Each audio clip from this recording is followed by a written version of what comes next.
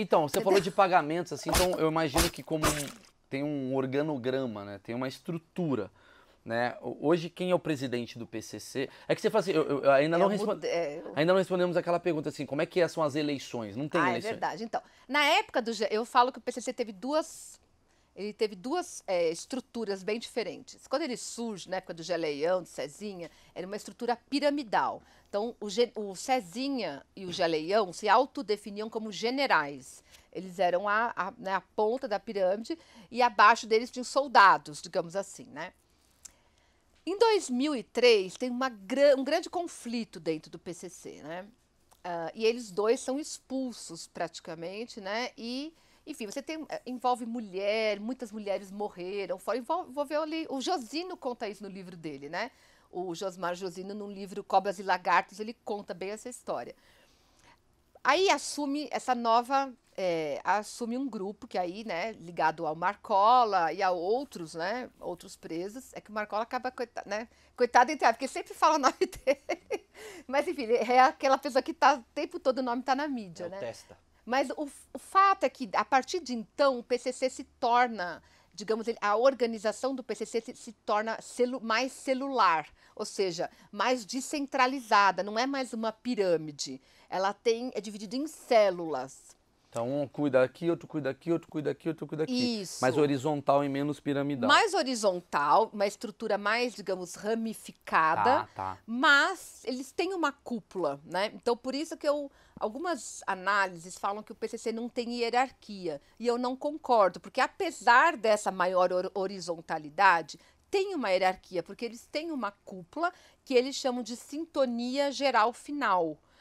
Ou alguns nomes que mais recentemente, né, surgem é resumo disciplinar. O resumo é aquela pessoa que resume, ou seja, que decide, né? Então tem uma cúpula. Essa cúpula ela varia um pouco o número de pessoas que pertencem a ela. Mas ela às vezes tem 16, às vezes tem 15, às vezes tem 10. Depende, alguém... E é o quê? Um morre, entra o outro. Às vezes algum... Mas é eterno? O cara pode ficar 50 anos ali no poder? Não, se ele fizer alguma cagada, assim, alguma coisa... Mas não tem uma coisa assim do tipo eleições? Não. Se não existe eleições ali dentro. Ainda não instauraram, sabe? Entendi. É uma coisa mais como hierarquia mesmo, né? Estrutura de máfia. Estrutura de máfia. Eles dizem que é a carreira, né, no crime. Então, é a trajetória no crime da pessoa que vai dando esse histórico pra ele. Dando a mobilidade, né? O cara vai contratar um cara que trabalhou bem no Carrefour, ele vai ser um bom gerente. Esse cara aqui pode chegar a presidente. Pode chegar... Entendi. Ele tem, então, uma base. Eu queria saber o seguinte, vamos lá.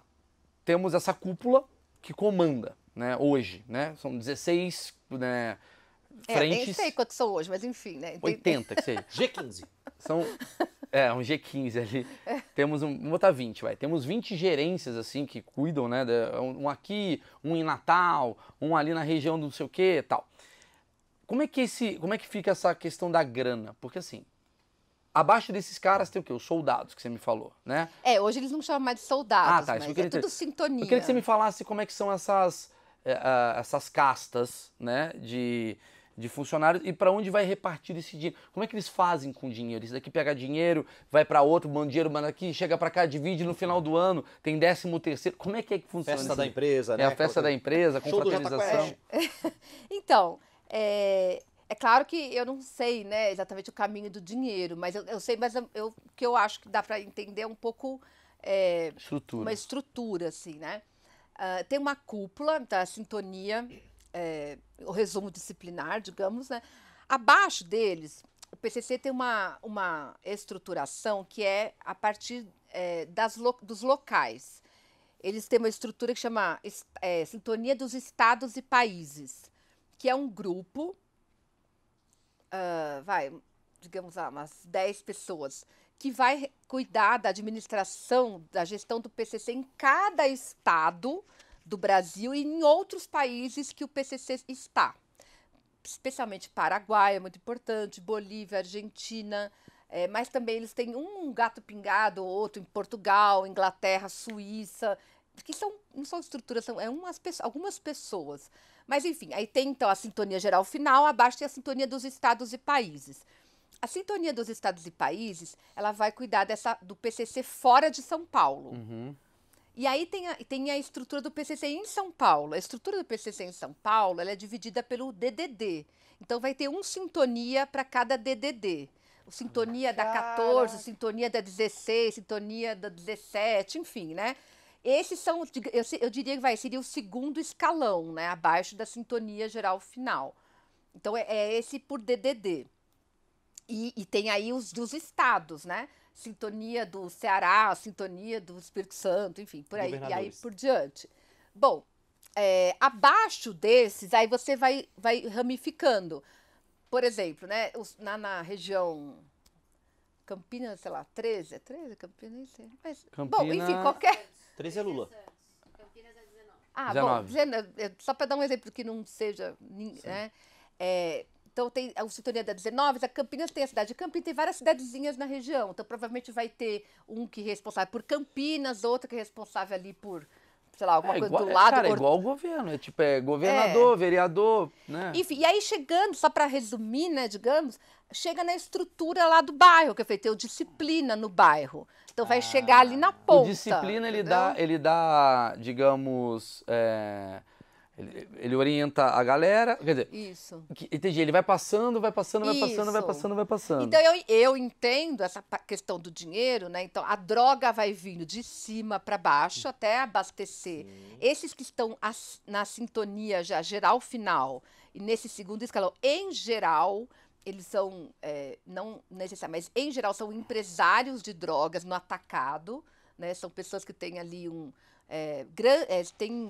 movimentam valores e volume de mercadorias maiores, e aí então isso vai passando até chegar na biqueira ali, né? E o dinheiro, por sua vez, vai subindo também, né? Vai subindo, e aí, mas aí tem uma porcentagem, tem um salário, como é que eles ganham? Esses que exercem papel, por exemplo, de disciplina ou sintonia X, Y, Z, eles podem ter salário, ou eles podem ser remunerados com mercadorias em consignação, isso varia, né? E bônus de acordo com o seu... E além, só que o PCC ainda tem uma outra complexidade, além dessa estrutura, digamos, que é baseada no território, eles têm algumas, que eles chamam de sintonias, que são por departamentos específicos, por exemplo. Tem a sintonia dos gravatas, que é um departamento responsável por recrutar, pagar os advogados. Caramba. Né?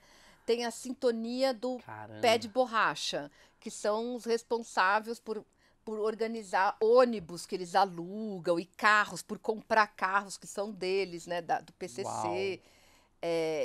Tem as sintonias, a da rifa, que é responsável por organizar as rifas que eles fazem. Né?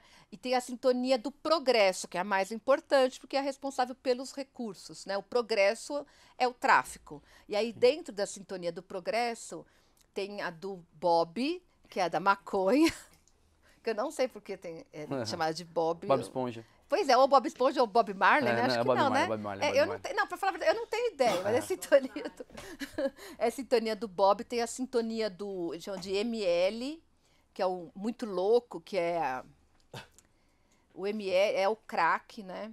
É o crack. E tem a sintonia, tem a da 100%, que é a da cocaína pura. Enfim, então, então tem essa estrutura que ela é, digamos, né, ela é, departamental, e ela é um pouco que acoplada a essa que é territorial. Então, às vezes, o cara que é o responsável, sei lá, pela cocaína, pela pura, ele também pode ser o sintonia, sei lá, do Mato Grosso. O que você tá me dizendo é que o cara que trabalha no PCC, ele trabalha pra caralho, porque é um trabalho. Trabalha muito. O cara acorda de manhã, já tem telefonema, reunião, tem que ver. O cara do Paraguai não tá vindo aqui, complicado. Liga pro Tavares. O Celso do 17 tá acabando. Os caras estão fazendo home office, velho, aqui, porra. Aqui. Mas é isso mesmo. Teve na pandemia home office do PCC? Eu acho que sim, mas alguns têm que sair na rua mesmo, né? Pra buscar droga. Porque é só pegar o Zoom e ver que se reuniu, prende todo mundo. Mas você sabe que isso é uma coisa que é verdade. Os membros do PCC, em geral, aqueles que são, né, que estão ativos, que têm funções ali, eles trabalham muito. O mesmo na penitenciária, eu estava falando, né, do disciplina da quebrada. Dentro de cada penitenciária também tem esse cara que é esse zelador que resolve os conflitos. Sim. Eu já vi um caderno uma vez, né? Então, o cara tem que anotar num caderno tudo o que acontece. Então, assim, eu vi um caderno uma vez, a cela, eles chamam de X, né? O número da cela. O X, que é o xadrez tal. X tal, o cara, o pessoal da cela tá reclamando que o cara não toma banho. Aí, esse cara do PC, ele vai lá e fala, meu, você tem que tomar banho, não dá pra ficar numa cela que tem, né, 60 Esses pessoas. caras são conciliadores, né? Então, Eles são escolhidos exatamente Pô, É os isso. caras dão uma sofrida, né? Tem que falar pro outro que tem que tomar banho é complicado. É, mano, mas entendi o que quer dizer. Tem vários tipos de perfis, porque a pessoa tem um achismo de achar que é 100% violento. Não, ao contrário. Porque o PCC, inclusive, isso é uma característica.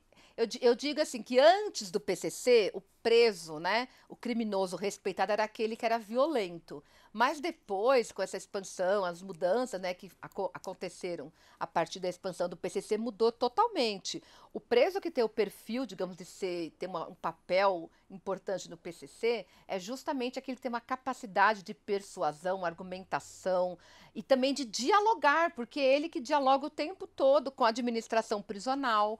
Se é na quebrada, ele vai ter que dialogar com a polícia, eventualmente, e com a comunidade, É, né? o que você tá me falando, assim, é pra quebrar um outro achismo, eu acho que a galera tem, né, socialmente, que é o cara que tá ali, não necessariamente ele parece um bandido, mas o cara tá andando de Não. terno e gravata, batendo papo com todo mundo. Exatamente. Ele é o cara que, quando eu fazia as entrevistas, né, era muito perceptível a diferença dos membros do PCC. Porque quando eu fiz entrevistas nas penitenciárias, eu falava com gente que era irmão do PCC e com os que não eram.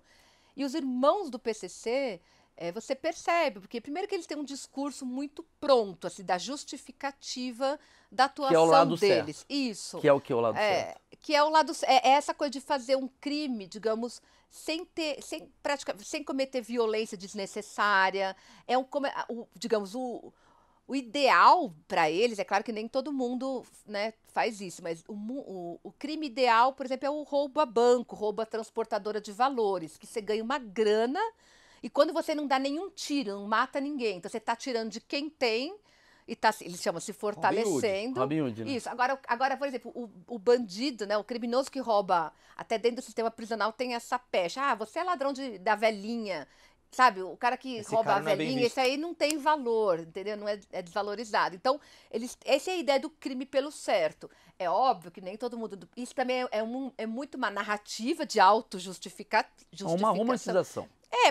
Mas é que para eles também é um reforço, é um discurso de legitimação, de defender, A de essência. justificar aquilo que eles fazem, né? Sim, sim, sim. Então, muitos falavam assim, alguns privados, olha, eles falavam para mim, né? Ah, que bom que você está vindo ver o que a gente faz aqui, porque é importante as pessoas saberem o que a gente faz dentro das prisões, né? Aí eu falei, não, mas eu não vou sair por aí, né? Como se eu fosse um porta-voz de vocês, né?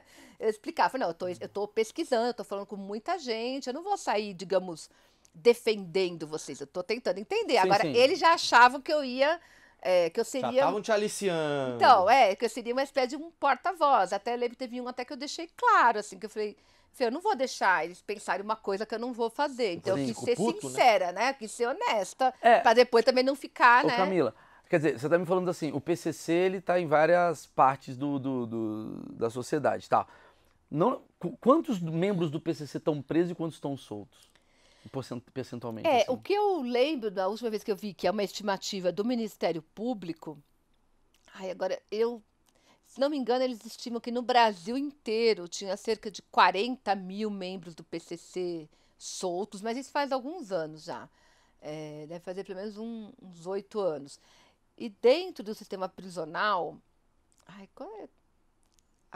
em São Paulo tem cerca de 230 mil presos. Eles estão né? mais presos do que soltos. Então, não, São Paulo tem 230 mil para a população total, tá, né? carcerário. Do PCC, eu diria que deve ter o quê? Uns 20 mil, talvez? Quer dizer, metade tá solta, metade tá presa. É. E essa galera que tá solta, eles têm, tipo, lojas de fachada, eles trabalham, tipo, na Faria Lima, na cobertura, e você tá achando que é uma joalheria, e na verdade é um cara que comanda o PCC? Alguns têm, são a minoria, né? Porque esse já tem um grau, digamos, já enriqueceu, já está num grau, assim, mais avançado, assim, né? De inserção dos negócios ilícitos. Alguns têm, mas a grande maioria, eu diria que são aqueles que estão nas periferias, nas favelas, né? Sim. Estão ali no trabalho duro.